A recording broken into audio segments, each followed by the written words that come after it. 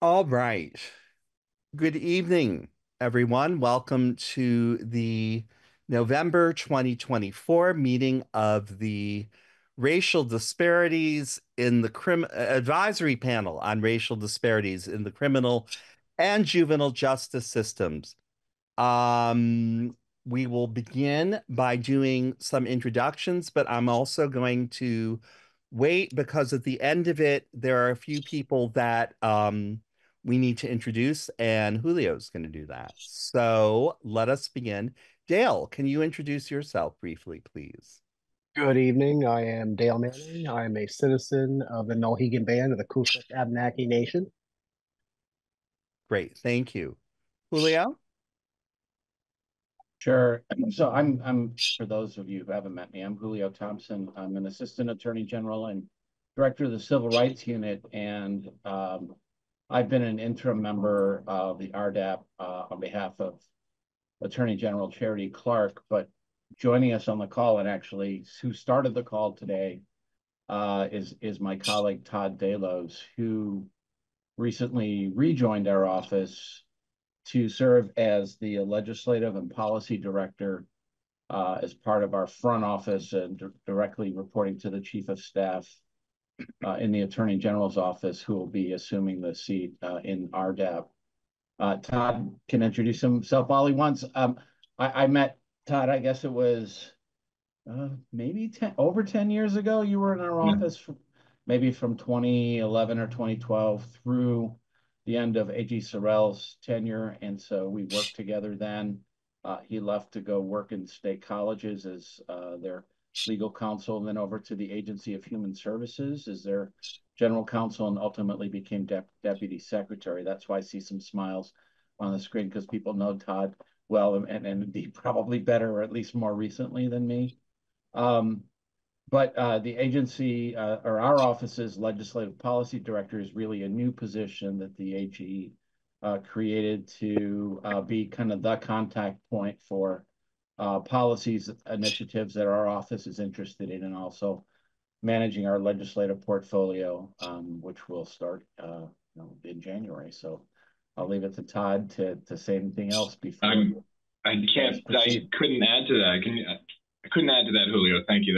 I'm mostly impressed that you knew my resume that well. But it's good to be here. I look forward to learning a lot more about the work of this panel and hopefully amplifying that work as best as I'm able in this current position. Lovely to see some familiar faces, and I look forward to getting to know other folks as well. Great. Thank you both. Farzana, welcome back. Hi, everyone. Yeah, so Farzana Leyva, Orleans County State's Attorney. Okay, thank you. Tyler? Good evening, everyone. My name is Tyler Allen. I'm the Adolescent Services Director for the Family Services Division and the Commissioner appointed designee from the Department for Children and Families. Pleasure to be here tonight. Oh. Derek. Hi, good evening. Derek. Mio Dovnik, he, him pronouns. I'm here on behalf of the Vermont Department of Corrections as Commissioner Nick Demmel designee, and my role within the Department of Corrections is to be responsible for the overall administration of our community and restorative justice scope of work, which includes our transitional housing programs and restorative justice programs, and internally capacity building around restorative practices. Nice to see folks. Susanna. Hi, good evening, everybody. Susanna Davis, Racial Equity Director for the state. Thank you. Judge Morrissey.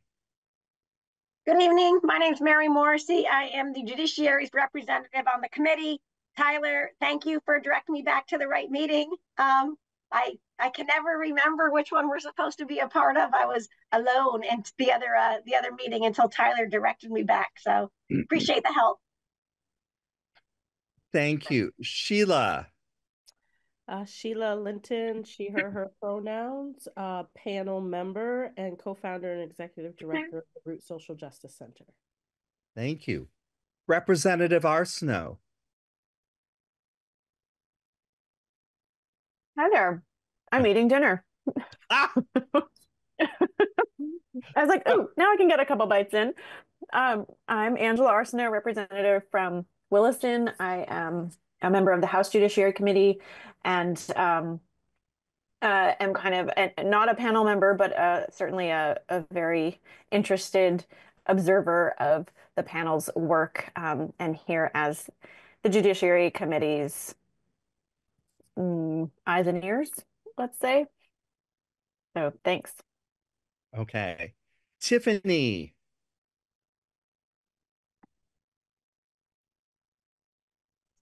Hi, Tiffany Northreed. Hi, Eton.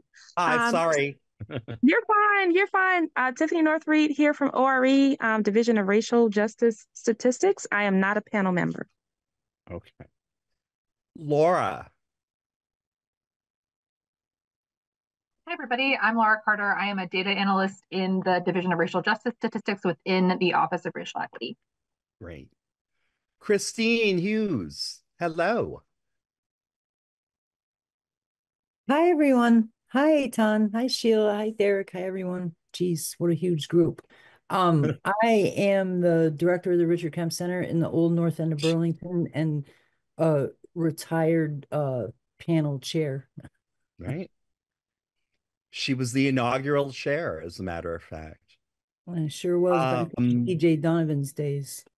Right, back then. Reverend Hughes, hello. TJ who? Yes, well.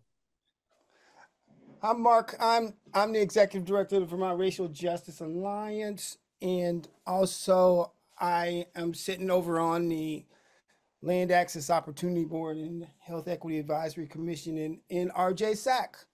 Cool. Good evening. Thank you. And last but not least, Anthony Jackson Miller from ORE. Yes, Anthony Jackson Miller, data analyst with ORE, along with Laura.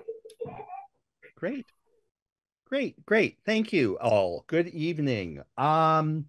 We've got a bunch of stuff. It was a little bit difficult to get everything in that I wanted to get in. As I said about 5 minutes ago, this can either go for like 3 hours or about, one. So who knows? We'll find out as time goes on. I'm sorry about the team's invite still being there. I don't know why it is. Neither does Ann Walker. Nobody seems to know why it can't go away. I don't. I love computers. They're really so wonderfully helpful. Um, and the internet's just a marvelous thing. And as Sheila has just said, it's windy and it is down here. And so her internet's a bit unstable. So just know that. Um, what else do I have to announce? Rebecca Turner is going to be in and out. She had some unavoidable childcare issues come up that she needs to obviously deal with this evening. The minutes are my fault. It didn't get all, there was a miscommunication between Grant and I. And that was a problem. And so you didn't get the minutes. So don't think you had them and you just don't know what's going on. That's a horrible feeling. No, you're all fine. It just didn't happen. It's on me. I will, as soon as that gets ironed out, they'll be to you as soon as I can. Please believe that. I do apologize most humbly, but it's been a bit crazy here. Next announcement is I had got ahead of a list. No, I don't. We are going to start this evening with the continuing discussion, concerning the proposed legislation regarding the impact assessment inventories that we were talking about. And here's Rebecca now. That I, as you all had asked, Representative Arsenault and I have talked about it. She's still very, much wants to sponsor that. We need to pull all of the ideas together because there's a lot here to be thought about. One of the things that I've been particularly obsessing on is who's going to do this? Who sifts through the legislative pile?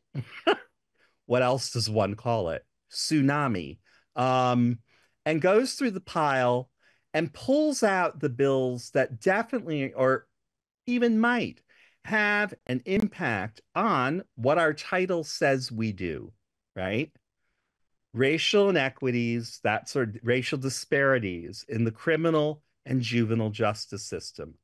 Um, I get upset sometimes and I'm like, but why don't we talk about this? You know, I mean, this happens in education. Da, da.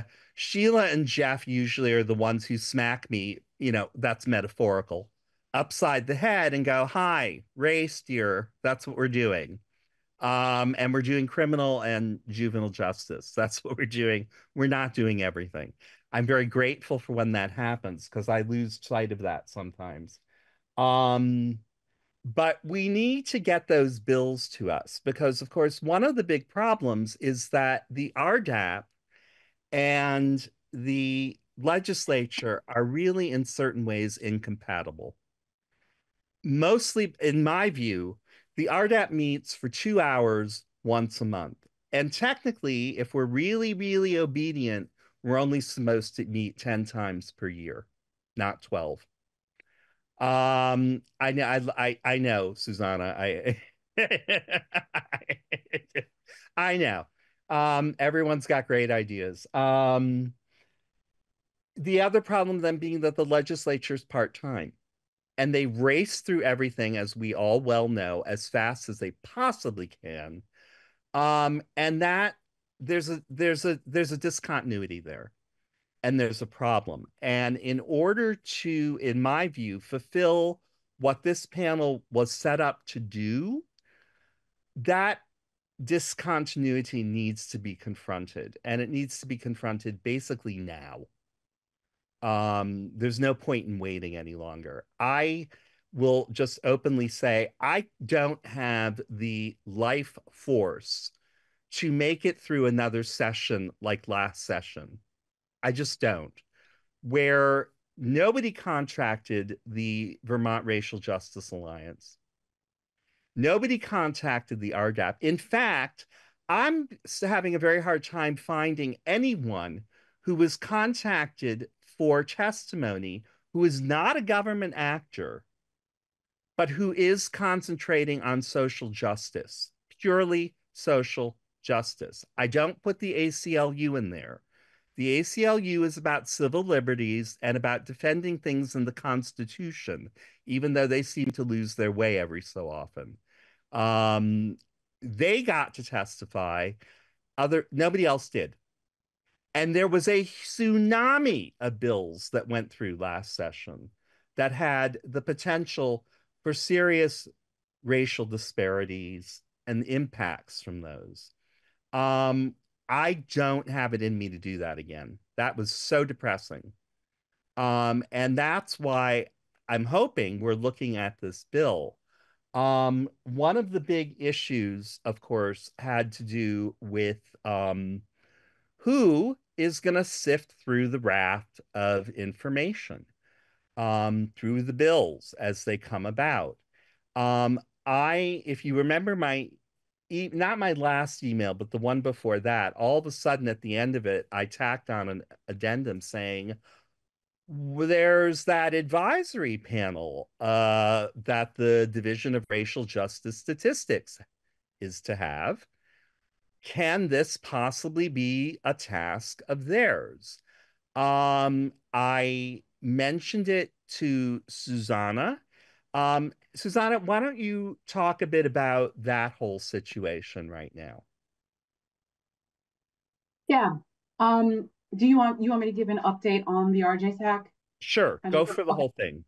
Yeah, so just for a little bit of background for those who maybe were not here during that time, I want to say 2022, the legislature, 21, 22-ish, the legislature asked the RDAP to consider, to report back to it, to describe whether, where, and how to set up an entity that they were at the time referring to as a Bureau of Racial Justice Statistics, because they had confronted and gotten frustrated with the fact that we always want data, data, data, data, and there did not seem to be a centralized place. Thank you, Laura, for putting the bill in the chat. A centralized place where we could find it all.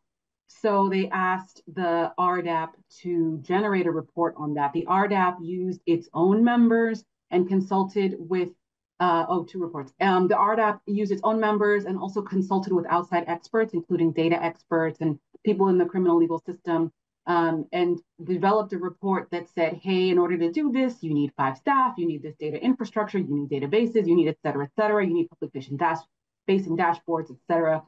That all got turned into a bill.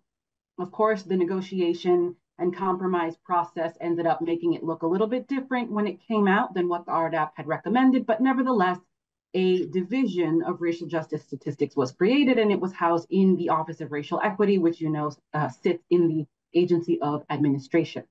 So, in addition to that, they did what I really, really, really don't like, which is every new thing that happens in state government, you need another advisory council on it. So there's also an advisory council that was created alongside the division. It is called the Racial Justice Statistics Advisory Council. And that group was to be convened by the Executive Director of Racial Equity. Hello. And that didn't happen for a really long time for a lot of reasons. I'm not going to bore you with excuses, but this September, we did finally convene the whole group, and they have now had their 3rd meeting, the first kind of official meeting, because it was the first time we had quorum. So that group is up, it is running. We have representatives from 7 appointing entities. That is Outright Vermont, AALV, Racial Justice Alliance, an appointee of the governor, Migrant Justice, an appointee of the Vermont Commission on Native American Affairs, and a 7th who is great. Come back to that. So that is where we are. I know I'm talking so much, but I think that it was important for people to get caught up because we're a really different group now than we used to. So anyway, that group is running, but it's still very nascent stages. And so I would feel uncomfortable speaking on that group's behalf about whether it would want to accept work, because technically I'm not a member of that group. I'm just the help. But I do think that it's worth a conversation, because that group does have people who represent different constituent groups, and also, some people with data and technical expertise, et cetera. So I hope that answered the question. Great. Thank you. That was what I could imagine. And thank you, Mark, for putting in the chat. And yeah, we pretty much got it there. I was thinking that would be a group that could perhaps do this. It would also, given that it is composed of this very diverse group of people across the state, all working for social justice in their own ways, racial justice, that they, in fact, would be good for this kind of work. It's the sort of thing where at some point we're going to have to, we can invite them in and have a conversation and try to sell them a news car or something like that. But, I think that's worth doing.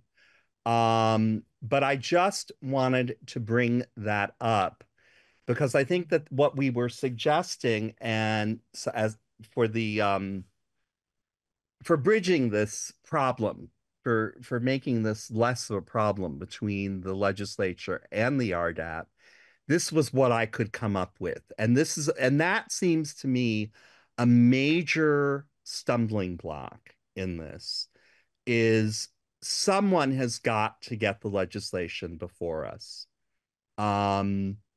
And someone's got to be able to do that. Someone's got to be responsible for doing that, et cetera, et cetera. Any other ideas here? Because this is like open, right?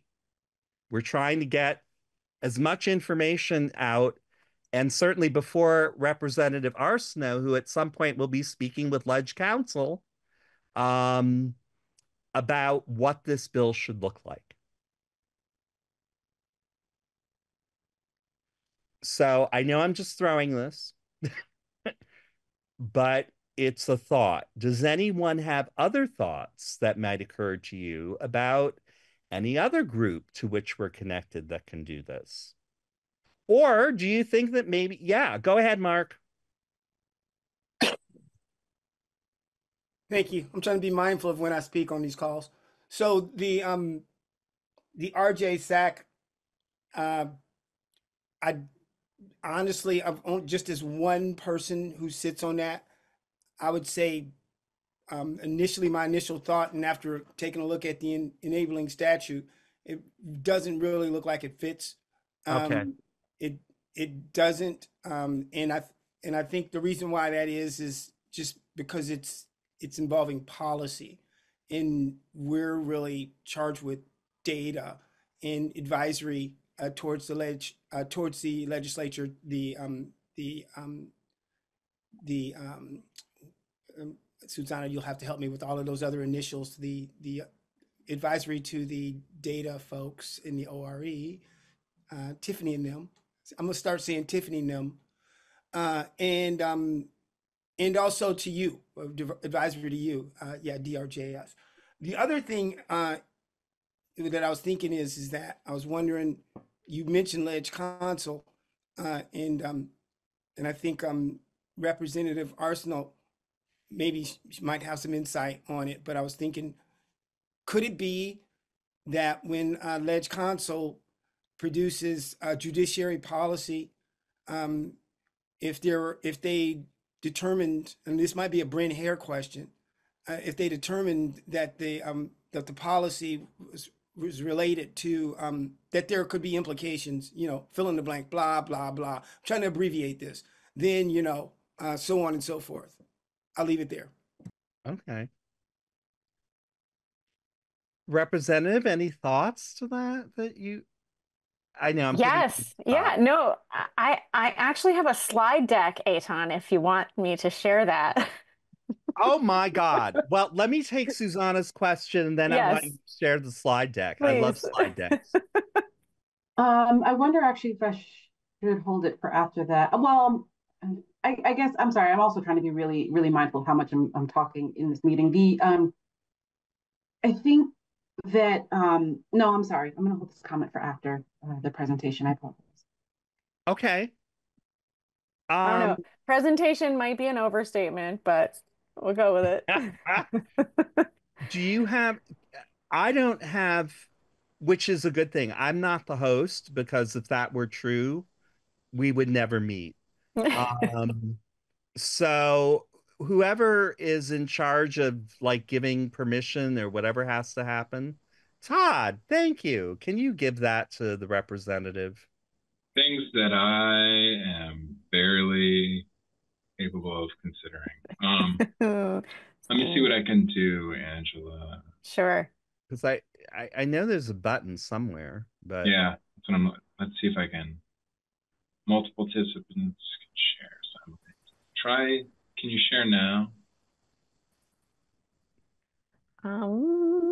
You click that green square. Yeah, let's Okay. see. Let me find the right. All right, hold on. Yeah, I should be able to. I just need, this is the tricky thing where I don't want to show, it's like embarrassing to show how many tabs I have open. So let me. Unless you have more than 1,497, you're not the worst person on this call. Oh, check it out. Okay, I'm good. I'm good. All right. I think this, okay. I don't know what Zoom is asking me to do something weird, but I'll allow it for 1 month. Okay, let me see. Yeah, this should work. Great. Can y'all see that? It says racial justice. Yeah. Yep, there it is. Okay. So, oh wait, I should go. This is, ta-da, I have a title card. Um, and yeah, so this is three potential paths, an incomplete list. And this is a really quick overview, basically, of a conversation that Aton and I had last week or the week before. So you've just gone through the first potential path, I think, Aton, with some really helpful information as well from Susanna. So um, this is that option where we empower. And as Reverend Hughes said, like, I think it would take something, it would take an amendment, a little bill to empower the council to, um, select bills for review and then complete the assessment. And oops, oh my gosh, look at that. I have a spelling error in my first ever Oh, well. advise, not advice, advise the relevant legislative committees. Um, that's one path that Aton has outlined. And then the second that we talked about was relying on the committee of jurisdiction, members of the committee, to perform the impact assessment utilizing ostensibly utilizing a specific tool, whether it's the one I know the Office of Racial Equity has a tool. I think if I remember correctly, it was being updated or worked on a little bit recently.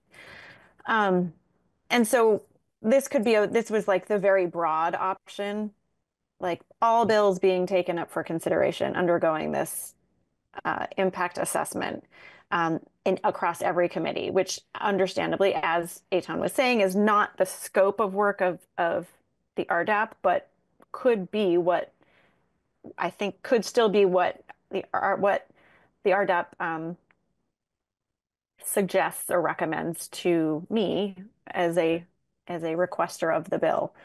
Um, and then a third option would be that only certain committees would be required to utilize this assessment tool. And I threw out some, House and Senate Judiciary, House and Senate Housing, House and Senate Healthcare. And as I was thinking about the committees, I was like, ugh, it's hard Sometimes to figure out. GovOps, absolutely, yes, yes, yes, yes.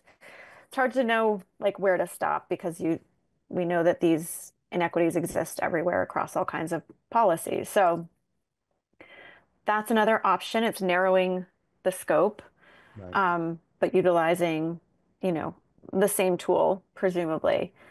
And then as I was thinking about this, I came up with another option. Um, and I thought, what if House and Senate appropriations were required? Like if we wanted to go like take an incremental route. Um, I was trying to think about, the budget as this ultimate value statement. Um, is that a place? And that really deviates from the RDAP's mission, I think, and scope. So just throwing it out there. And as I said, I can see how this idea has drawbacks because it is so narrow. But I'd be really interested in how such an assessment would what it would show us about how we as a state allocate funds. Um, then I came up with another one. And it's exactly, I think, what you were getting to, Reverend Hughes, that thinking about where in the process this assessment needs to happen. And I wondered if this actually kind of gets to another issue, which is that we as legislators tend to request too many bills. And legislative council they are overworked, and there are no guardrails. That's a whole other issue. But interestingly, if folks were required to assess a bill that they've requested using a tool that we as legislators would be trained on, I wonder if with help from legislative council and maybe joint fiscal office, that assessment at that like drafting stage could result in a report that's presented along with the bill when the bill is introduced in committee. I could, even if it's, I'm thinking like a cover sheet, with every bill, or with, maybe again, we can narrow within this scope, narrow to, judiciary and GovOps, and, you could play around with that, but that's another idea. And it gets me to the last slide, which would be like my questions for all of you. I guess in addition to the big question of who should be doing this assessment. I'm wondering about implementation. I spoke with Coach and Representative Christie and Representative Rachelson, who did introduce something similar a few years ago, and Coach was really clear that there's agreement that something like this is needed, and that the delay comes up when you talk about how to implement it. At what point along the process, of a bill becoming law, at what point is an assessment like this most effective?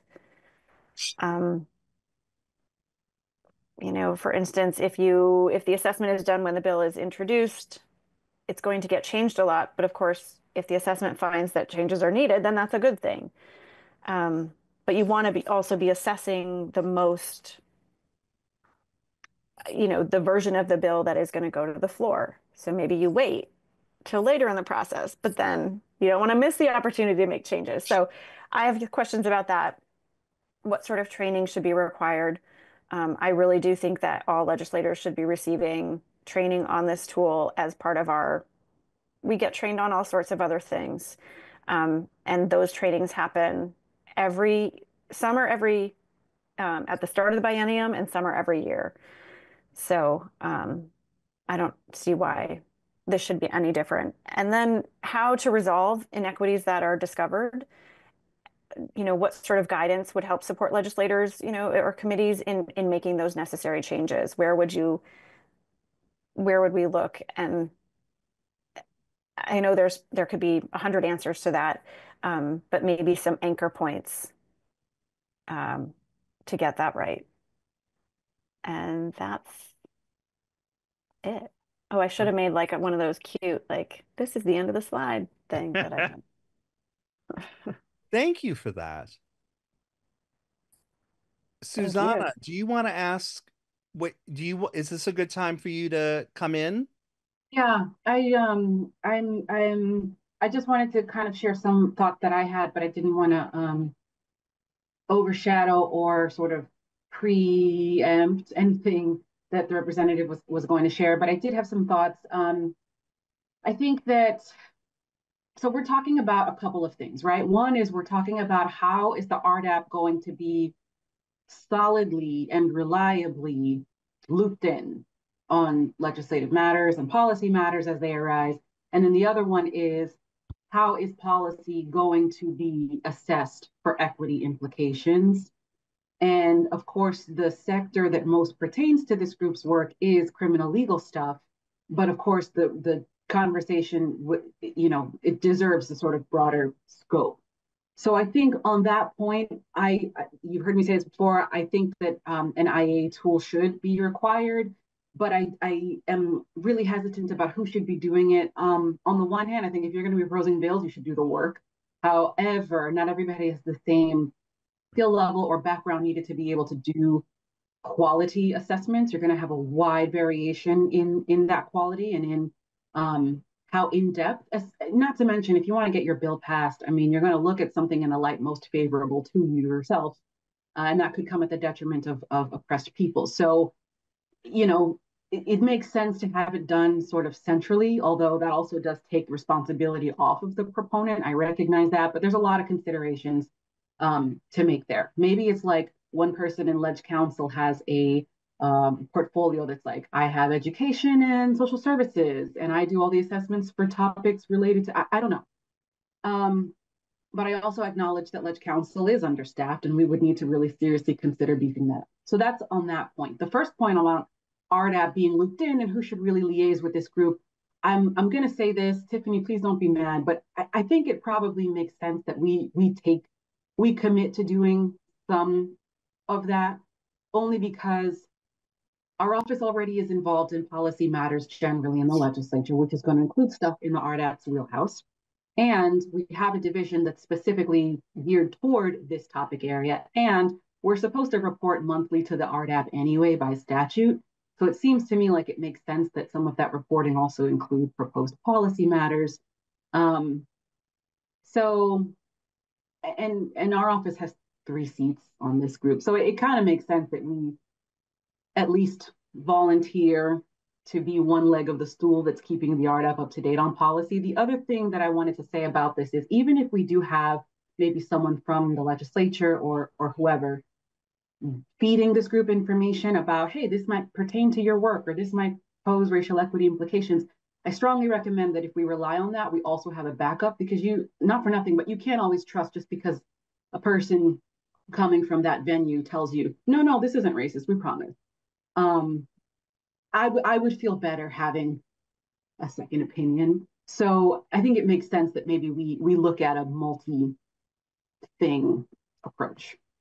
Let me add in there that if we go that route, um, in my function as chair, I would help with that.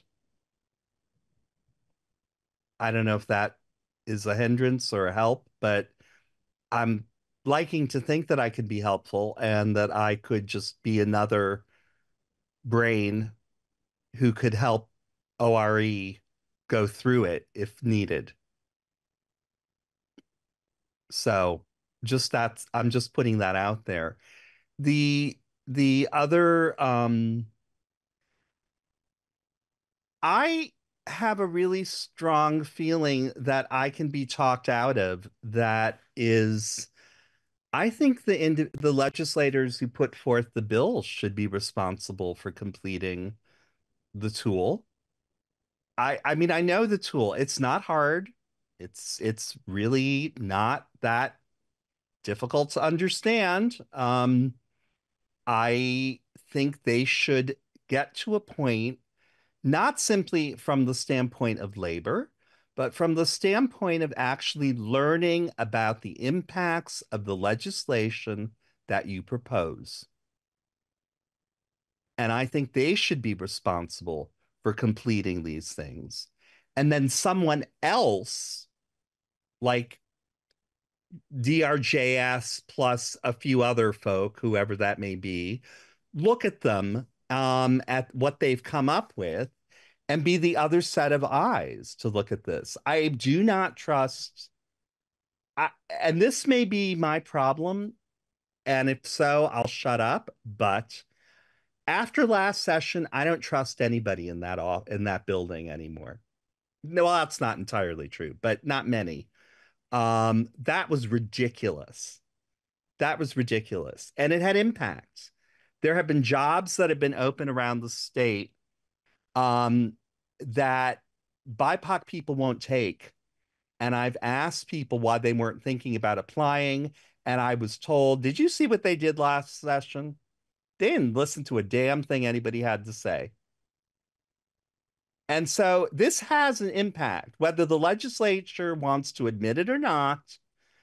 What happened last session had at least in certain localized spaces, the effect of shutting BIPOC people down. They just didn't want to participate. I would hope that's not the point of government, at least in Vermont. And I just think that that the legislators themselves, after the bill is written, should go through it then. That would be the next thing. This is what I'm thinking. And Representative, I may be nuts. I admit that openly.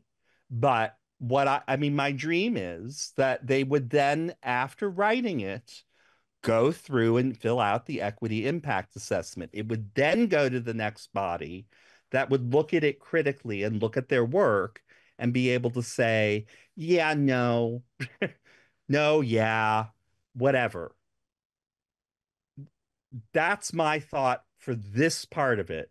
Everything else is next. So I'll stop talking. Yeah, no, Aton, I totally respect that. And I think that's what I think feel like that's where I've arrived as well. Like as I was walking and talking into my phone and like writing the text for the slideshow, that I was like, wait, why? It didn't feel right to me to have to place this burden on someone else, especially another, perhaps especially the advisory council, considering they have their responsibilities, and it feels a lot like asking folks from marginalized identities to, again, do the work Right. to help the majority, the like those in non-marginalized identities. It doesn't feel right to me. But Right. if the council wanted the work, that's a different story. But so anyway, as I was walking, I was like, wait a minute. I guess yeah, it's got to be the legislator, and it's got to be with some help. Yeah. And it's got to be presented at the time of that the bill is introduced, that Yes. that there'd be it's not just you do it and then you're like, yeah, I did it. There has to be an outcome. There has to be a report. Just, and again, it doesn't have to be complex. No. It loses its impact if it's at any other point in time. Yeah, I think it's like it's a raising of flags. Yeah, it's just like, hey, you guys might want to. It's even it's a humble moment, if done right. I think for a legislator to bring it forward and say, like, I requested this. We have this draft. We've done this assessment, and now we realize there are some issues with it.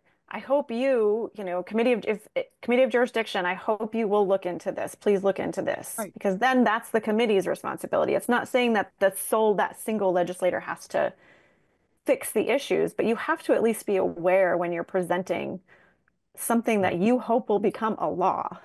Like, Right. we're talking minimum kind of, Yeah, this is minimal, right? this is minimal expectations here, I think. Right. At a bare minimum, let's not introduce legislation that is going to have a racial or other, disparate impacts. Like, let's try to fix them Right. if we are aware of them. Yeah. So anyway, that's where I feel I am now as well. Right. Derek?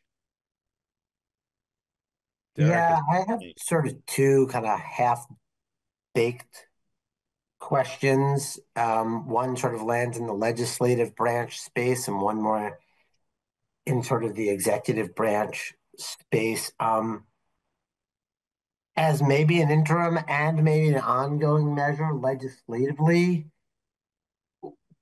and maybe these questions don't merit even answers right now, Representative, but I'm wondering if we can at least make transparent for the public a designation about legislation that comes to the floor for a floor vote about has it received an equity assessment or not. And if it goes through, then at least Vermonters have a record of saying, okay, maybe that falls to the chair of those committees. Maybe it creates some causal accountability or at least transparency. I would hope it would translate to accountability, but I'm going to set aside that hope because it doesn't seem particularly well founded in this moment in time. But just the same, some designation that at least can be a catalyst for participatory informed democracy relative to the fact that like this committee insisted on this and this didn't. So that's just one open question. Again, not looking for an answer. And then toggling over to the kind of insofar as ORE sits, within the executive branch, and Suzanne, I hear you graciously at the chagrin of your staff say, maybe we should be. So the open question I have is, insofar as the ORE has created this infrastructure of equity liaisons across all departments, and I understand RDAP and the purview of it really would concentrates more around racial disparities in the criminal legal system. So perhaps it wouldn't be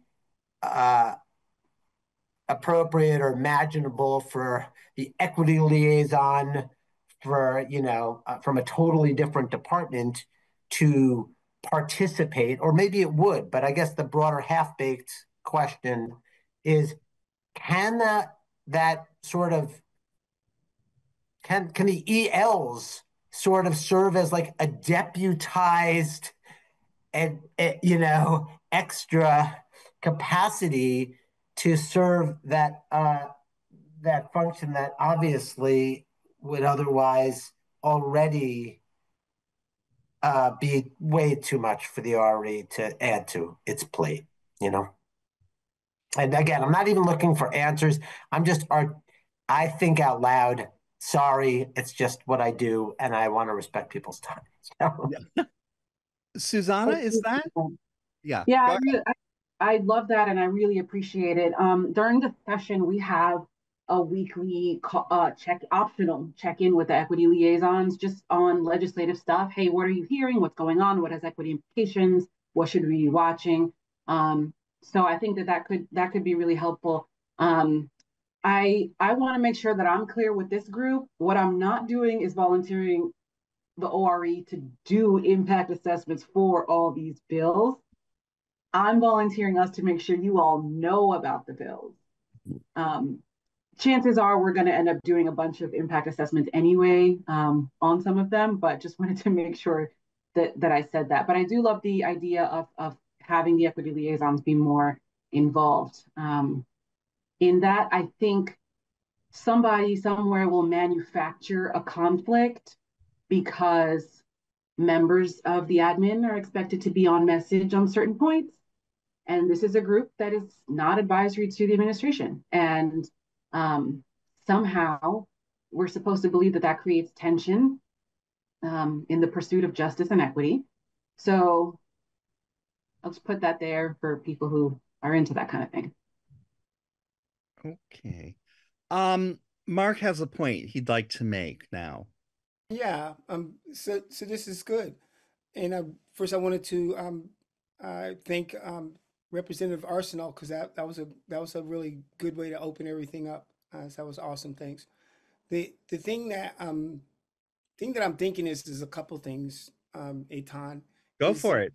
One thing is that the scope of the RDAP. I'm thinking about the scope of the RDAP, and then I'm also thinking about that broader conversation that we were having about all policies, and it reminded me of Act 54 in 2017, and that was there was this section that's in the white books right now that went over to the Attorney General and the Human Rights Commission as a task. It was the task force is what they called it, and it was a report. That's right. And Karen was at the HRC at the time. Karen was at the HRC, remember? Yeah. So David Schur and Karen wrote a report. I think I recommend that this group go back and take a look at it.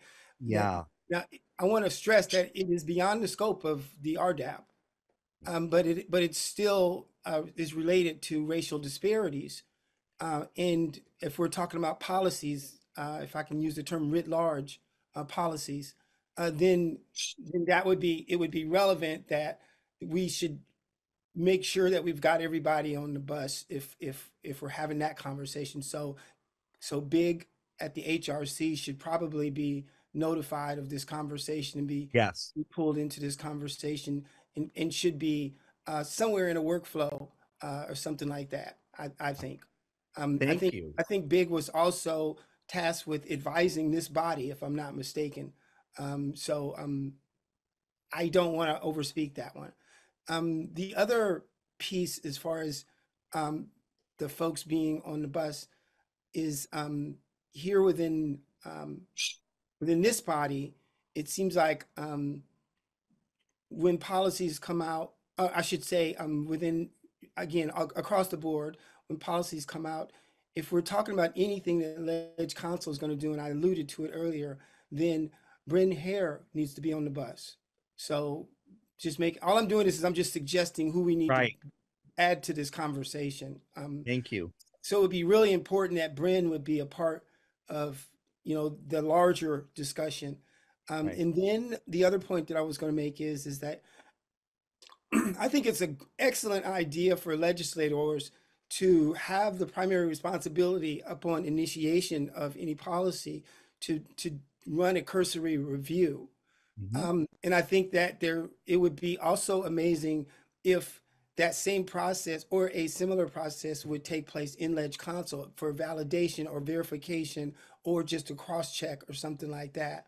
And then once it's in committee, obviously there could be another step, if it comes down off the wall or as it comes down off the wall. Regarding risk, and I think that's the word that we should probably be using now is risk. From a previous life, what I've learned is you can either accept it, transfer it, or mitigate it. You can either accept risk, transfer risk, or mitigate risk.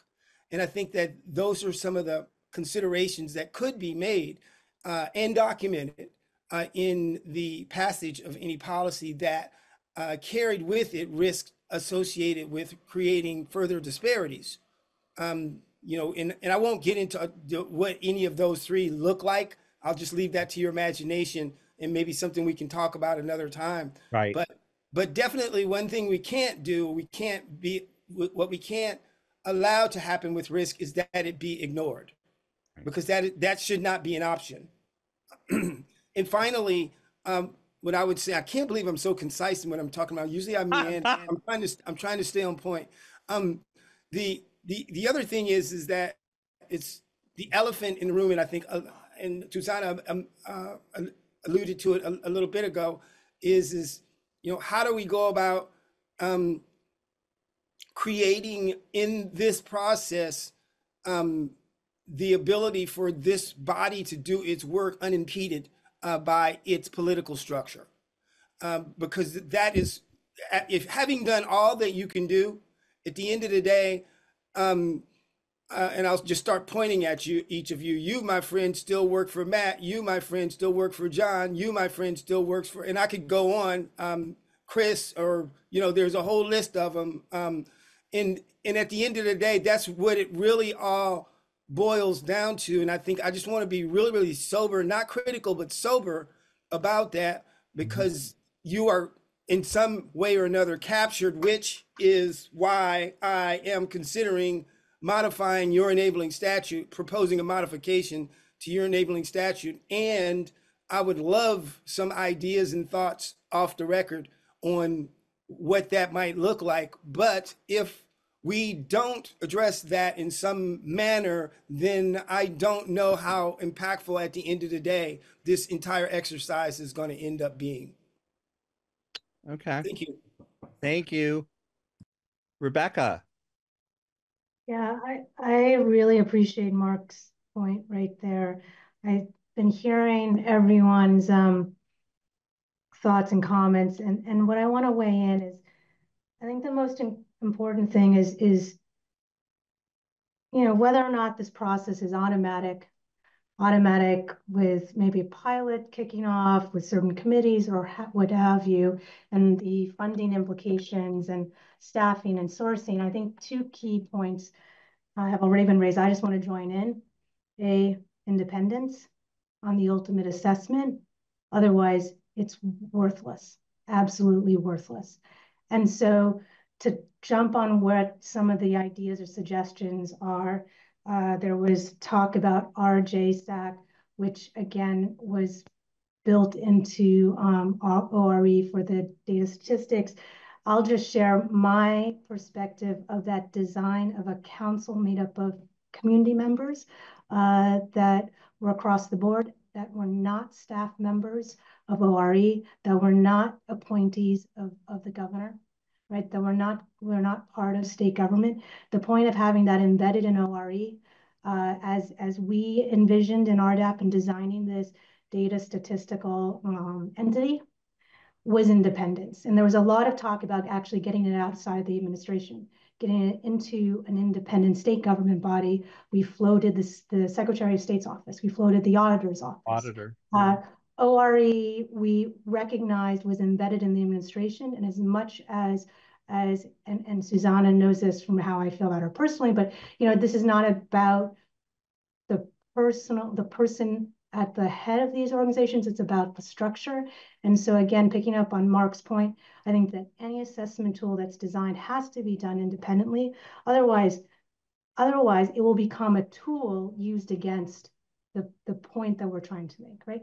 How much data? Who's bringing the concerns up? Was this a rubber stamp or not? Just to clear a checkbox. The second is that however this ultimately is structured, how big it is, how it's funded, who does the actual assessment. Derek talked about this and others. Transparency is key. The Defender General's Office last year, we also were a frontline witness to how disturbing it was, in addition to my membership on this panel and seeing how RDAP didn't get, but just to share, the Defender General's Office was not included in the Senate Judiciary Committee on key bills, and we expressed an interest and we just weren't invited. My point is that no matter, so it's not just a simple matter of government, non-government. I think that we in public defense sort of sit in this weird place where we represent individuals, but we are obviously a state entity. My point is this: while there is this process of developing a bill that can pass through and get funded and executed, that's the ideal goal. While that's happening, we don't have to wait for the big bill to go through with it. My hope is that any request of any bill that's before the legislature where this racial assessment tool, racial assessment, impact assessment be done, that be recorded. Whether it comes from the Defender General's Office, whether it comes from RDAP, whether it comes from ORE, ACLU, any one of us on this panel, right, individually in our capacities, that there is some record. And as Derek made a point, at the end of it, before final passage, was there actual requests made? And if so, was there then any attempt for assessment? If so, what was it? So the whole thing being transparent, just again, to provide that checks and balances. That's all. Great. Okay. It is 7:01. We've got two other things on the agenda, and Representative Arsenault has to go shortly. Can we think of a couple action points to have done by next meeting? I mean, one thing that I did think of was, as Mark was talking, having HRC come and talk with us, and also inviting Bryn Hare as well. Does that make sense for next month? Rebecca's nodding. Aton, are you talking about December or January? I can't remember. December. Okay, you are. God, please, there is another month here, right? Yeah. Yes, I just wasn't sure if you met in December. Oh, okay. Geez, my God. Sorry. Sorry. Like, what? I'm like out of time. I mean, all right. Yeah, no, December. Have them come in and talk as well. And get some feedback. I won't have them just come in blind. I mean, I'll brief them on what we're talking about. But if that sounds like a good idea, great. I'll work on that. Can I ask a question, Aton, about that? Absolutely. That's why I paused. Yes. And if it would be helpful, I don't know exactly how it works with Ledge Council. If you need me to reach out to Bryn, obviously. You may need to. That's true. That's true. Right. And our next and then meeting, just loop you in. I think that's how Right. it works. They can talk to whomever we. That's right. I they can't can talk to them. I keep forgetting that. I don't. That may not be the case, but it may. No, I think you're right.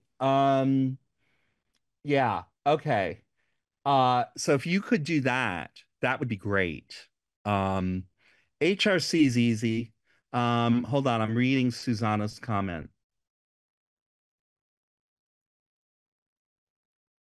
Ah, okay. Her point, for those of you who aren't reading the chat, I think that the conversation about having legislators or anyone else at the State House do these is dead on the vine if we don't have a sense of whether the Speaker and pro tem are willing to support slash enforce, since they can kill a bill they don't like. And we know they can. Yes. And we don't know who the speaker will be. We don't yet. So it's a tricky one for sure. And we don't know who party leadership will be for in the I'm going to House. recommend that we keep going a bit. Mark. I'm gonna recommend that I think that we should probably keep going in spite of the fact that we don't know who the speaker is. We don't have time to sit back and wait. I think we should probably keep going, and then once the speaker manifests, we can have this discussion again with them, possibly inviting them. Oh, wait, Mark says there is a speaker. Mark, do tell. Well, I don't mean to be facetious, but there's always a speaker. We may be in a lame duck, period or something like that. But until somebody else is appointed to speaker, Jill's the speaker. Okay. I mean, unless somebody else has a great idea, I would just think I that don't. deal with the person that's in place. Let's do that. Maybe I'm just naive. I don't know. I could be wrong. We all could be. Let's go with that. That sounds like a good plan to me. Anybody else wanting to? Coach. Hey, Coach. Hey, how you doing? Holding up, thank you, sir. Sorry to join late. I was just leaving the rehab facility for Mary, so. Okay. Glad to have you. Well, thank you. So, what are some other action points that we need to do? We're not set on who we want to look at this. How do we become more firm on that? How do we become more firm on what body does this?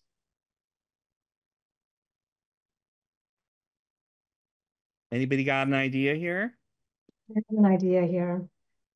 Go for it. I say we decline to have to give the answer. I say that we actually want what principles are key and let the legislators decide on and through the bill, I know that there are other model legislations out there. And we're not the first to think of this, meaning state legislatures have done this. So perhaps someone can take a look and see what's going on. But I think the key and I think we should and can come up with some sort of base ideas. And suggesting essentially that we take an approach similar to our second look suggestions. Again, not doing what we did with the data entity bill. So they're between the two spectrums of what RDAP has provided the legislature, right? Sort of baseline guiding versus multi-page deep down dives of structure and details. I like that. I won't remember it in 10 minutes, but I really like that. I'm not to shut anyone else down. I would love to hear. I really am.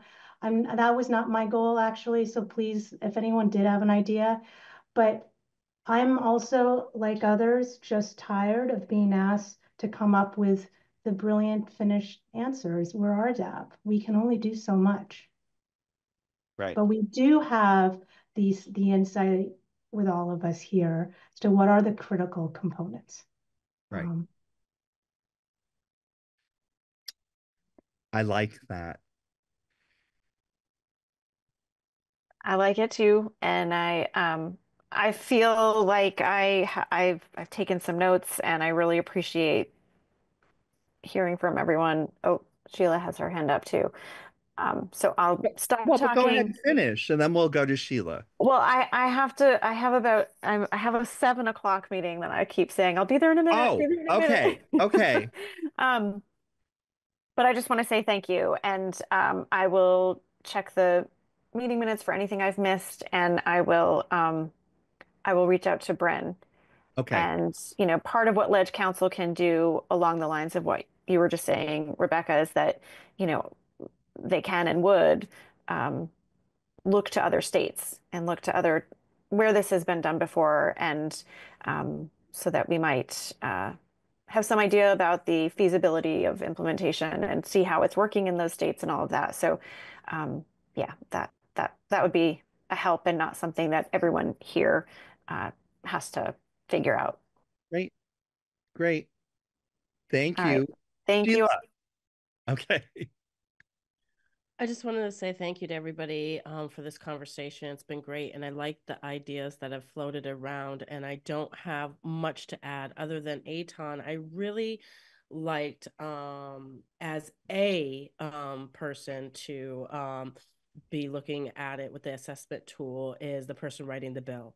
I really like that as the first starting point, that be something that's required. I think that is a good learning tool. I think that is a good skill. And, you know, as a reminder, what we're trying to really do here is create a culture. We're not Right. to check off a box. And so, fortunately or unfortunately, most people have to buy into that culture to really successfully make it work. And so that's going to be a process, and that's going to take time Right. for people to understand it, to be able to implement it, to be able to access it in a way that's useful and also accurate, per se. And so I think that being able to start in some place is okay. I feel like it should go across all of the things to all the things y'all talked about, to all the committees, to all the issues, because even though we're dealing with the criminal justice system here, we all know that racism exists in all of the systems. And again, this is about a culture. This isn't about the RDAP and what the RDAP is doing over here, even though that is the direct discussion of today, because we are the RDAP. It sounds like we want to be lifted up to be like, hey, we're the RTAP over here. You put us in these positions to have some voice for these things. And in saying that, we are advocating for it to go beyond us. And Right. it's not just about whether we are involved or engaged. This is something that is for the betterment of the good of the whole of everyone. So, including white folks. Right. So I would really like to see as if whatever wherever the assessment tool lands at a beginning phase, I would love to see it land in the person's hands that's creating the bill, and that bring to a chair and that go on through there and figure out what that really looks like moving forward. I thank you. I mean, I just don't see, yeah, what she said. I mean, we can't create a culture without actually bringing everyone in the culture into this. You know, that we're at the end process somehow is not how this should be working. I mean, I really feel strongly that the people who are creating these bills, and we've been talking about this in various silos that we all work in, and I've been either privileged or cursed to sit in on.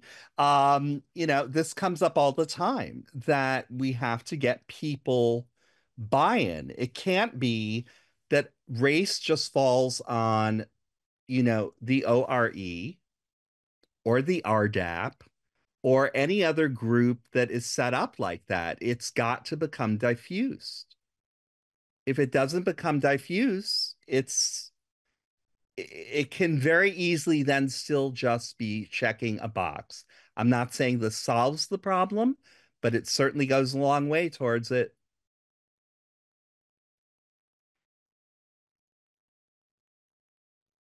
Anything else? We are obviously going to be revisiting this. Okay. Thank you all. We're going to move on. Workflow. Mark, talk. I'm nothing to say. It's just that when once this starts, it's Yeah, not going to be about where a physical bill is. It's just where the action is. sure. So for example, if something comes out of Ledge Console and it's like, okay, this this could definitely be a little problematic if we're not careful with it. Right. Immediately through workflow, Tutana's office knows about it. The RDAP knows about it if it's Right. related to, so on and so forth. That's all I was thinking. Just Great. work. Thank you. It was such a provocative term, and I'm like, what? Thank you, Mark. Okay, can we move on to I want to the second item, which is further discussion of rest drops and DCF. Now, for those of you who are wondering why this is on, you will know that we have been working at this, getting a sense of these issues, the rest stops, DCF, the proposed new facility, all that, just to get a sense. This is exploratory. So if you're looking for why are we doing this, it's still exploratory. There are still some questions that people have, and we want to put those out there. This may end up being nothing. And I think that that would be good, wouldn't it? If we looked at it and kind of went, oh, okay, everything's fine. We don't need to pay attention to this one. That I would love to have something like that. I don't know about you all. Um, since you're all being quiet right now, I'll just assume that you agree with me because I want you to. Uh, but I mean, you know, it's an exploratory moment here. Just pretend we're like doing surgery and we're like making sure that there are no cysts that are problematic. So that's what we're doing. Sheila, would you like to start us off, please? Well, I don't know what to really say because Oh, you always do. you know, I feel like this has been just months and months, and I'm like forgetting where we are in the conversation, to be really honest with you. Ah, So I would love to hear whatever is left to be said. But what I will say is, um, we both have a strong group of youth here in Southern Vermont, Friends for Change and Youth for Change, who have worked together to really um, question and ask and wonder why we keep on investing in systems that are really false solutions. And we keep on saying that we don't want to create the things that we keep on creating. And it's just really interesting. Our youth are so good at really pointing that out. And we say that all these things are harmful or not best practices, or we don't have the resources for this. But then it's interesting when I see these type of things being created, whether it's the rest stop or the other thing, which I forget what the other thing is called. I'm sorry. But when I see these things being created, what I see is like we don't have the money for it, we don't have the resources to support these initiatives, these youth, these situations, and then somehow we end up being able to find money if it's connected into the law enforcement to be able to support these issues, whether it's individuals, whether it's entities, whether it's other employment, somewhere in the mix. I feel like police law, the entity as a whole, often comes into, whether it's being contracted in some type of way, majorly comes into the financial situation. When we say we do not have resources to care for these kids in the way that we say we have values of. So I just like to express that some youth have expressed that and are really disappointed. I mean, I think disappointment is an understatement because some youth have experienced places like this, as well as know people who are in the system that could end up in places like this. And so I'm here to help shed light, but also to be a voice for our youth who are directly impacted individuals. And a lot of them having the intersectionality of being people of color, being people with different abilities, being queer and trans youth. And so when we talk about our intersectionalities as well and who is ending up in these systems, it's just really horrible. So yeah, I guess I'll leave it at that and see where we can go from there. Thanks. okay. Um, I had a question. Now I don't know. Um, Tyler, is there anything from DCF that you might want to throw in here? Um, Happy to jump in and share. I'm really appreciating Sheila's comments. I love, Sheila, where you took us on the last conversation. I think this is also a healthy conversation to bring up. We've been in it many times. I think youth voice is one of the critical elements to all this, where the impacted folks.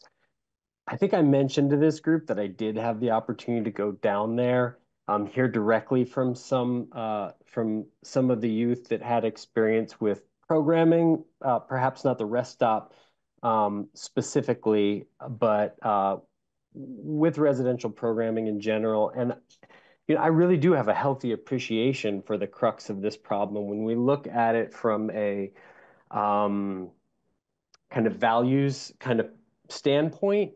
Uh, DCF is not in the interest in heavily utilizing residential solutions. We are an agency that's kind of put in the position when there is a need for a residential solution, we're trying to find a way to make that residential solution be the most effective way of working with a young person, right? Find the right program, find the right treatment modality, find the right program culture, all of those elements. And that's the challenge. And I think also somewhere in this conversation, when we talk about what sort of residential programs we're building or using or putting emphasis on, we neglect the conversation about the vast majority of our work that is far upstream of the residential conversation. And so I think some of it gets lost in message too. I know I've said, starting with the rest stop piece, I've said this in this group a couple times now.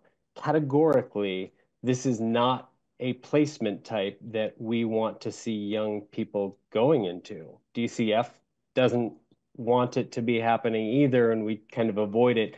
It's not for the perspective of some of the alternative setting placements are, utilizing space that law enforcement is down in the southern part of the state. There is, we do have one working with in the building that the sheriff's office owns. So that is part of the conversation.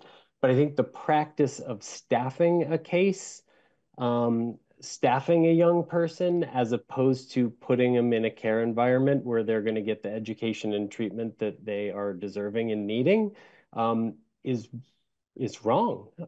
It's not how we want to operate. And so much of our energy has been to expanding out a system of care outside of that so that we don't have to rely on that anymore. And I think what is probably not known universally is that the system of care has been so far diminished on every front, from community-based placements, from community-based services, to residential programs, to secure placement, to all of those things.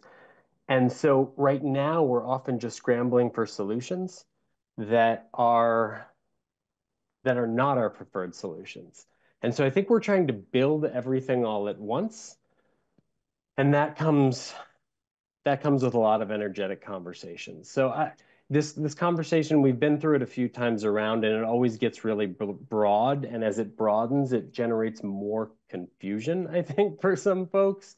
And so I sometimes try to piece it into more digestible pieces. But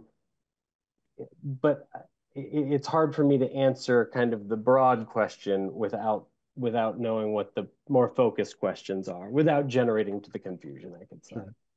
Sheila? Okay, so Tyler, thank you. So maybe to help me focus without as much confusion, and maybe I'm just forgetting, because again, it's been a long time and a lot of conversations, but you mentioned that you are creating these what did you call it? Continuation of care? Is that what you called it? System of care. System of care. Continuum of care. Yeah. Okay, continuum of care. And so I'm wondering if you've mentioned what that looks like right now. You said like simultaneously, it sounds like you're like, okay, we realize this isn't the best. And so we're working on trying to do something better. And so I'm wondering what that something better is and what support you need from us to make that better or to move it along. Now that maybe that's where we need to focus, because if you are ensuring us that we're moving in what the right direction is, and that could be in quotes, depending on how you interpret that. And is that work being presented to this group per se for us to look at that? And if so, then how can we support the initiatives? Like we're in here talking about funding, we're in here talking about assessments, we're in here talking about most impacted and experienced people. We have a wealth of resources and information here. And we often talk about, again, the adult system. And so in focusing on the juvenile system, what is it that you need from us to move away from the system that I believe is really harming our community? Thank you for that. It's hard for me to go into what the whole system of care, when I say continuum of care. So that kind of starts with, how do I empower young people to stay in home with their family while they get the treatment they have? And so we have a variety of programs that we can do from an in-home base, and we're looking to expand some of that. We're in the midst of expanding one of it's called Support and Stabilization. It's a statewide program. We're expanding in-home care. And then as you talk, when you think continuum of care, that's on one end of the spectrum. Then you have kinship care placements, which we're bringing in a kinship navigation model. We've been partnered in it for 2 years to how do we expand the use of kinship programs. That means a young person is maybe not in their home with their biological family, but they're placed with a relative of the family, with grandma and grandpa are usually the kind of most common kin placements. After that, we think about what foster care placement is, expansion of foster care. How are we working with our foster care provider networks? The state isn't the only one who's doing that. After that, we have different levels of residential, actually, I should go even beyond that. The Department for Aging and Independent Living utilizes their own care supportive network that is about placing individuals with disability into placement. All of these systems have enormous reductions in what's available. So, from going from 30 care homes for individuals with disability down to 7 in the whole state. So what we're looking for is folks within the community who can provide care within a home-like environment within the community. I think that is where we're always trying to emphasize. And it kind of keeps going up the chain all the way to the very top, which is where we're talking about secure placement for crisis stabilization purposes in the face of a critical incident that's occurred in the community, public safety incident that's occurred in the community. So it's this kind of huge spectrum of things we're talking about, and we're trying to advance all those fronts simultaneously because they've all been reduced at the same time within the past 5 years. And maybe this is really endemic of a system that's challenged on all fronts. This is coming from an educational system, from correctional system, from law enforcement, whatever it is. I think that is the approach we're trying to take, and we're trying to do it with open ears, but we are often kind of on our back foot saying, what do I do about a kid who needs my help today? And I think that's where we keep getting stuck in this rest stop conversation, which is right now I have a kid who needs to be safe. They need to literally be under a roof tonight. And there is not a roof to be found in any direction. One thing that I really do appreciate, we talk about money all the time as being the barrier. I think coming out of the Agency of Human Services, that's always far down the list in conversations. It's about how do we meet the need right here and now, and the money we have to figure out after the fact. But right now, we need to find services for this person.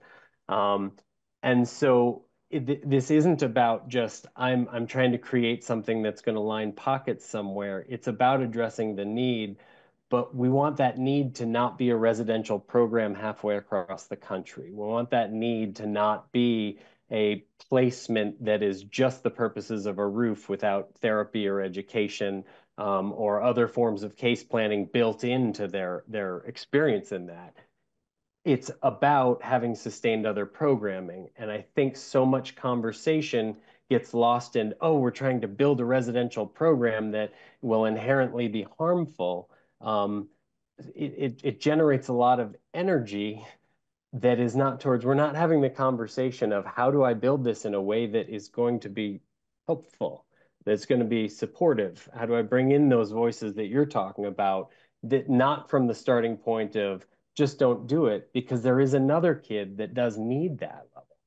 And so I think I don't know how to I don't know how to say this is what I want from you all now, but I, I, I think this is about we're advancing multiple fronts at the same time, and all of it is designed to get care into families. Sheila, are you comfortable with this where we are right now? Or do you want what do you need? What do we Yeah, I need? mean, in terms of, can you all hear me? Am I freezing? I think my computer. Okay, cool. I can hear you. I'm fine. Okay, great.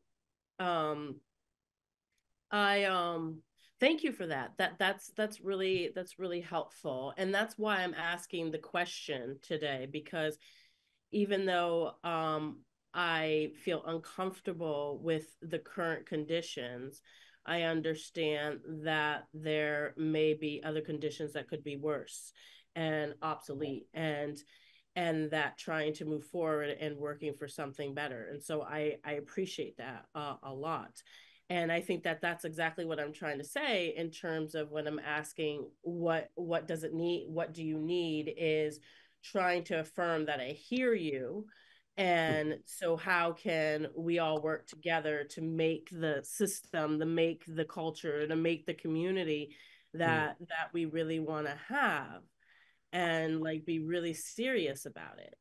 And so it makes me think of too, when you mention all those initiatives, which is, great, interesting, I think of like, what's the work around racial equity within those initiatives, and how much does this group know about those initiatives and how they've impacted positively or not communities of color, and how we could have a voice in those systems that you're improving. And not that I want to put more work on us, but I think the two vast categories that we're here for is you all, DCF, and the criminal justice system. So I feel it's really appropriate to be able to say, hey, this is, I believe in our jurisdiction, to call in and be like, this is a system that I think we all know is broken, and or is working for who it's intended to, and it needs fixing, but we all have to sort of figure that out together. So hearing you, and you might not know what that is now, but I would be curious about the programs and how you're looking at racial equity in those programmings, how we could support various initiatives and appropriations and whatever it might be, because you're absolutely right. We need the skills, and we need this qualified and skilled people, but qualified skilled people cost money. I've learned that. I run an organization, and hire people. I've learned that for people to do the work, it costs money, and you can get the people. You just have to have the right kind of money. And so, right, we all, come on now, let's be real. Yeah. And so what do we need to be doing better to advance the initiatives that are going on? So I'll stop there. Tyler? I want to express an enormous gratitude for Shayla. You brought this conversation up a few times. Honestly, I also want to make sure I'm really clear. I think this conversation is 100% appropriate for the RDAP. I'm grateful to have this conversation in the RDAP, and I wasn't always sure of what the interest was when I first joined here. We talked almost exclusively about the adult kind of criminal systems of care and criminal justice system, and so I think this is very appropriate. So just a big thank you for elevating this. Sorry, Eitan, stepped on your Well, toe. no, I just wanted to ask you a favor, if you would. Yeah. In a sense, I would like it if you could do an impact assessment inventory, at least in your head, about what's going on, not right now, not right now, but in going forward from this conversation, if you could just keep that in mind and bring stuff into the RDAP when appropriate. Because Sheila's doing that. Yeah. I mean, is that something you can do? So as we propose initiatives, internally, this is where that we always have an internal process that starts with that. Okay. And I do think there was a little challenge to what I just started to open up the floodgates on was this system of care. This is in every direction. This is more, this is as big as the agency and beyond because it's coming from so many directions. It gets really muddy when you try to do an impact assessment over something that is so very multifaceted. Yep. But we can certainly do it in more focused way on pieces of it, if that makes sense. If that's what we have to do, then I don't wrestle with that. Sheila, would you conceptually. agree? I mean, Yeah, I love the idea of, everybody here, I think that, and drop it in the chat if you can, Susanna.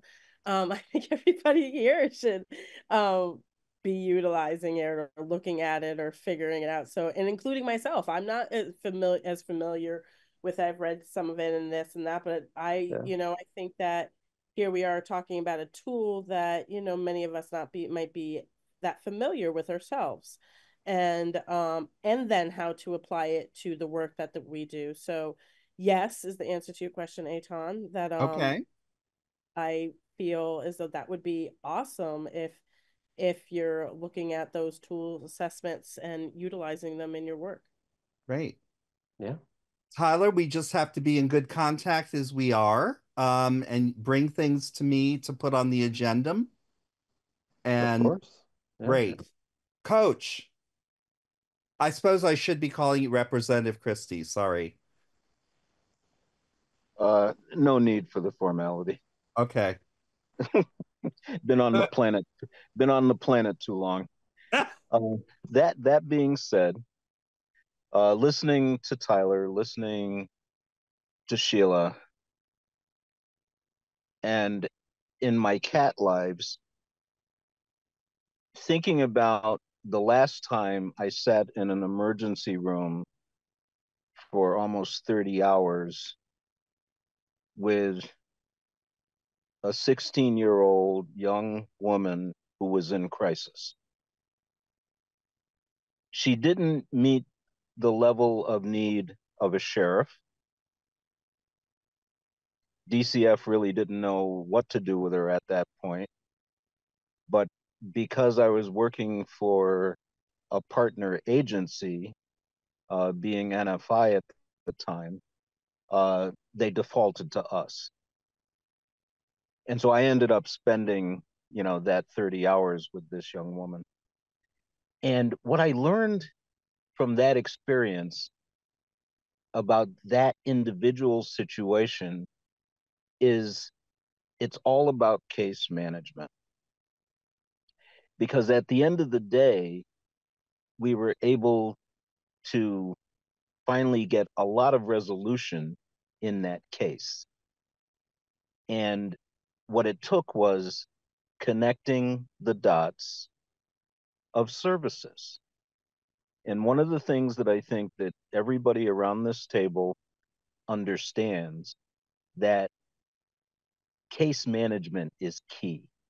Right. Anytime that we see a program that's highly functioning, there's usually a high level of case management going on at the same time. So I think there's a common denominator in that statement. And not to say that it's the solution, but it's part of the answer. Okay. And I just needed to put that out there, because as I was listening to Sheila and Tyler, it just came to mind, and that was just one of many. But the other piece of that was I had a very small caseload. Right. My average caseload was 12 young people. And we know that the average caseload of a DCF worker, for example, could be up to 30. you know, Right. or more sometimes. Sure. But, you know, dealing at that level, you had the, let's say, the bandwidth to really be intersectional for that young person. Okay. And I think that that's the key, you know, connecting with the school, connecting with DCF, connecting, you know, with the guardian ad litem, connecting, you know, all of bringing all of those pieces together on their behalf. Right. And that's where, you know, and the final residential piece, you know, be it like Tyler was talking about, a kinship placement, you know, an alternative placement, you know, whatever it might be, but it was all within that purview, you know, Okay. of the case management piece. But anyways, I just needed to throw that out Okay. into the conversation Great. if that's helpful. It is. Thank you. Anyone else before we go on to the last item? Yeah. Go ahead. I want to go back to DCF and a couple things is with all the data I'm looking at, and I sit on the subcommittee, RED, as you know, Tyler, under Karen and Sparks.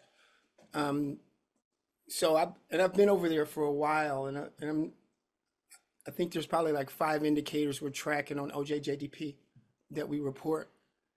And it seems like those would be good topics to bring into this body for conversation. I think that respectfully, that should be a no-brainer.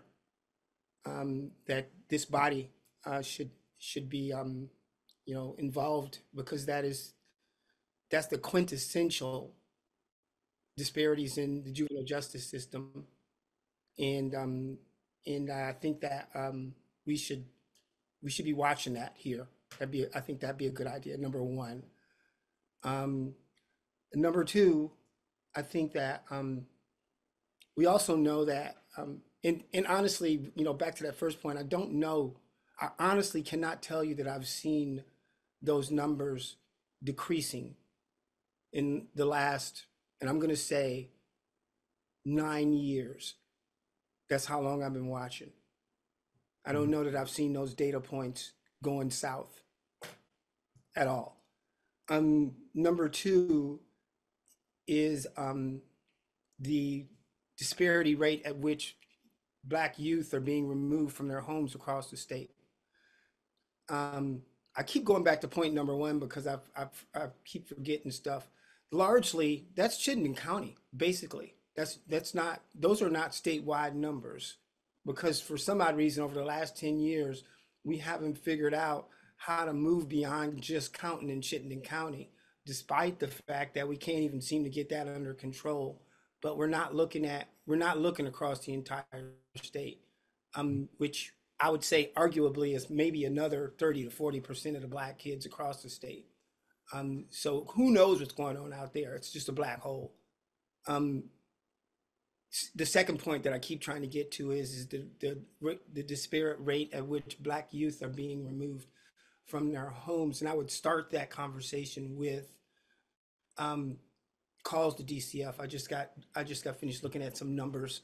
I know there's a lot of mandated reporters that are out there, and those numbers were I think somewhere around 2,000. You know, we're hovering up around 2,000 for reporting, and the numbers there again. There's just racial disparities across. I'm not going to go into all of the data points, but I'll just say that again. It'd be a good idea if this body is mandated to addressing racial disparities in the criminal juvenile justice system. And I know arguably you might say that maybe some of that's not the quote unquote air quotes juvenile justice system, yet and still these data points in real life, they have so much impact on these youth that at the end of the day, in many cases, they will be lifelong.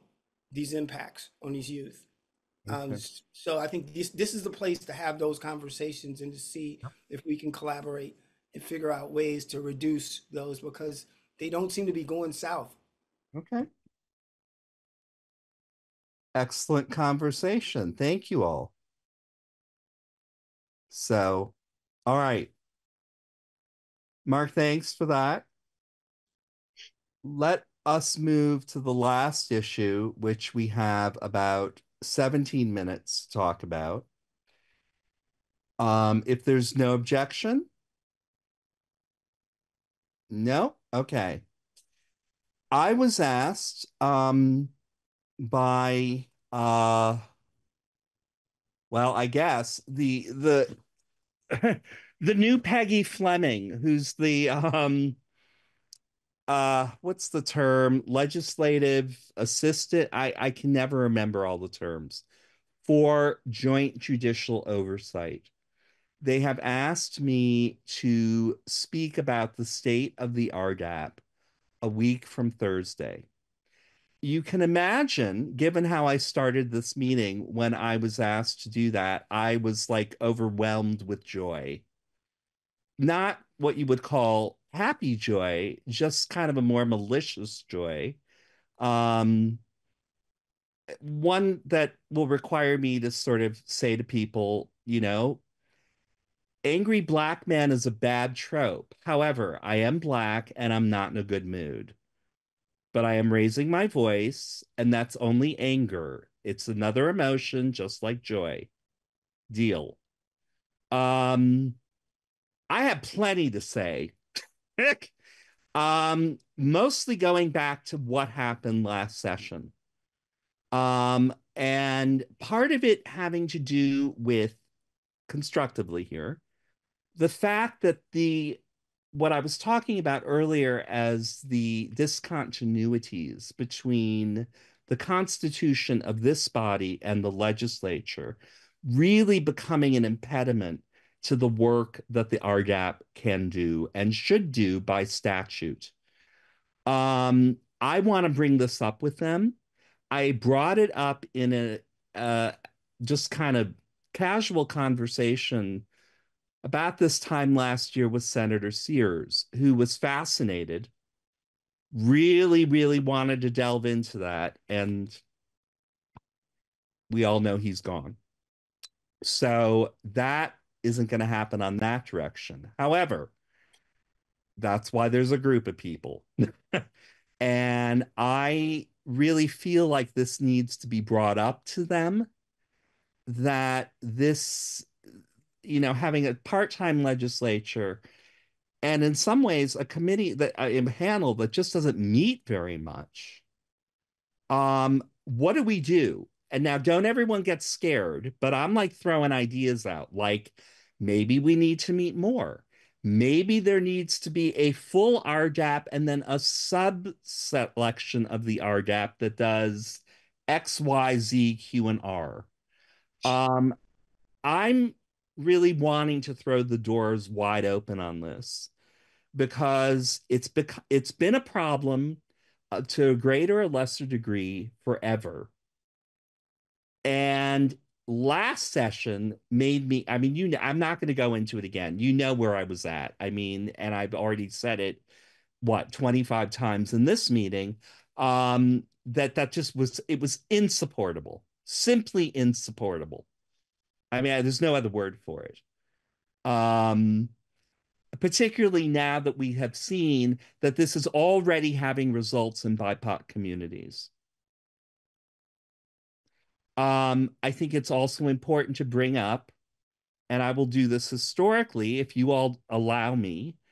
Um, every time the United States starts talking about immigration, everyone freaks out about crime. Everyone starts freaking out about crime. And they do so by questioning numbers that before the obsession about immigration, or as some would call it, crimigration, the numbers that they trust every other time suddenly become faulty. So the FBI numbers, which tell us we're at a historic low with major crime as a nation, right? And the FBI cannot really be seriously thought of as a organization that is politicized to the progressive end of the spectrum. When they're saying that, there's something else going on there, right? It's not just an ideological position that's being taken. And there we are, and we're seeing it now. Or maybe we're seeing it now. But that's the point. The questions are posed, but they're not being answered. And they're not being answered because they are not calling in social justice groups. That's a problem. That's a problem. And all of this works together. All of this works together. The part-time legislature, the amount of time the RDAP meets, all of that, in my view, meshes perfectly with what these situations that are historic in this country. Historic. Happened at the beginning of the 20th century when the Irish came in because they couldn't eat. They were starving. They moved here. What's going on now? Oh my, look, all the people from countries that the United States has had some strange integration with are coming here. It's Latin America and it's Central America. I doubt anyone here has forgotten the Sandinistas, the Contras, Allende in Chile, all that. And now we're talking about crime again.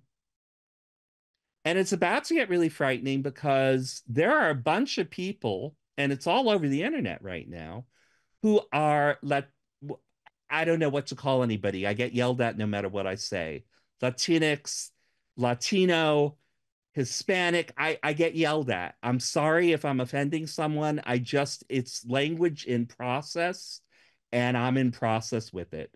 But people are feeling like they're not under any, there's nothing's going to happen to them if they're quote unquote good families. I really wonder how many other people have thought that throughout American history. So that's what I want to say. I want to do I've got 25 minutes, but I also want what you want me to say. I want your testimony on the state of the RDAP. And I'm not asking for it right now because I don't do this until a week from Thursday. But what I would like to ask you, and please make a note of what I'm about to say, by noon on the Wednesday before, so in other words, a week from tomorrow, by noon, please send me whatever you need me to say.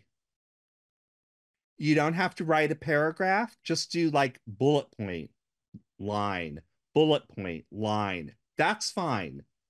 That's absolutely fine. I can work from that. But I want to hear from everybody from whom I need to hear. I know what I want to say, but you may not want me to say that, so you need to tell me. And Susanna, right. Thank you, Susanna. By noon on Wednesday the 20th, send ENL what you want them to say at the Joint Justice Ray, the state of the RDAP. That's it. Now, what I would like to know from the members is does anyone not want me to say what I just gave you a précis of? I'm not going to take it personally. I have no feelings anymore. I'm over 60.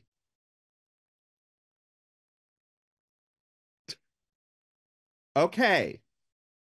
I will charge ahead. I will make my slides. I will do that.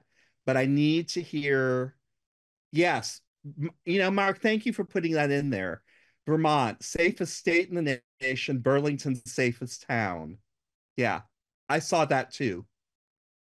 And yet, and yet, we should all be packing. I mean, it's a little schizophrenic. And that in that context, not to call in testimony from groups who are made to watch this is kind of criminal. You want to talk about crime? I mean, I don't want to go way over to, like crazy land here, but there's a problem with that. And there's a problem with that if we start seeing impacts, and we are. And we are. I Maybe mean, we shouldn't tell you what to say because I'm appreciating this unscripted version instead. okay. Okay. I mean, I'll make some notes so I don't go floating off into, left field, but that's what I mean, I want, to say it because I think this has to be done. I think that, they're used to hearing, "Oh, the RDAP's doing just fine." No, we're not. No, we're not. I'm the chair. It's my responsibility to know as much about this body as I can, and that's what I want to portray, or what I want to put forth for them. So, okay. Please get me whatever you want. I'll send out an email tomorrow just reminding everybody to get something into me because I've got a conference, Women in Law Enforcement, this end of the week that I'm going to.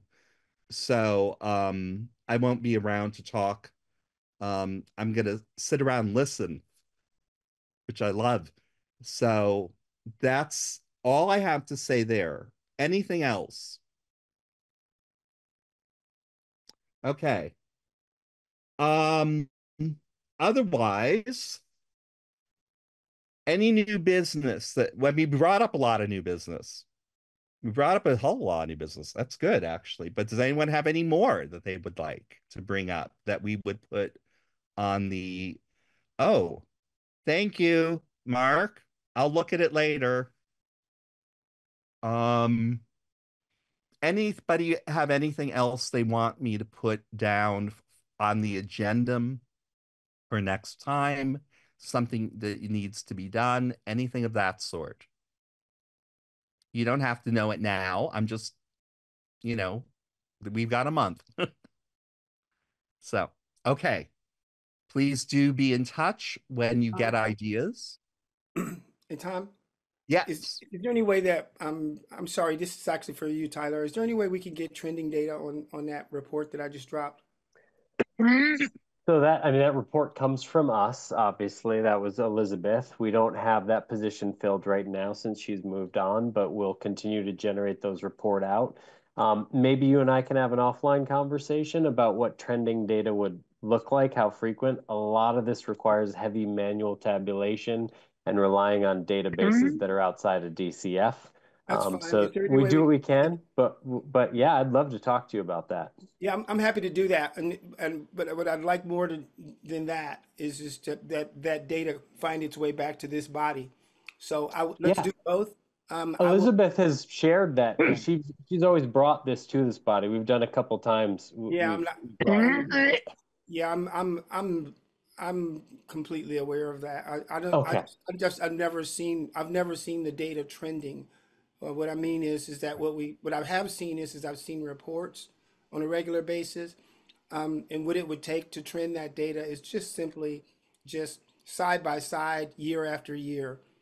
Let's see 15, let's see 16, let's see 17. Because why Gotcha. we collect data so we can benchmark, so we can measure, and so we can inform our mitigation strategy. It doesn't help us just to look at a report and just get a glimpse every year where we're coming from and where we're going so we can figure out how to get there. That's a good point, Mark. Thank Is you. that all right? Okay. Thank you. God, I don't know what's gotten in my throat. Anyway, that'll keep this short. Next meeting, 10th of December, 2024. See you back here at that point. Do be in touch. I will send an email tomorrow. And I'm ready to adjourn. And usually we get all Robert's rules of order. Let's not. Anybody have any problem with stopping talking now? I like that version of Roberts. Nobody has an issue with stopping talking now. Have a lovely evening, all of you. Thank you so much for your work. You guys are so much fun to work with. I love you. You all think I just say that. I'm not just saying that. I really mean it. It's really fun. Anyway, I will talk with you all next month, if not before. Look forward to your thoughts for joint judicial oversight. Have a good evening. Thank you, Thank you. Tom. Bye, Thanks, everybody. John. Bye-bye. Bye. Bye-bye.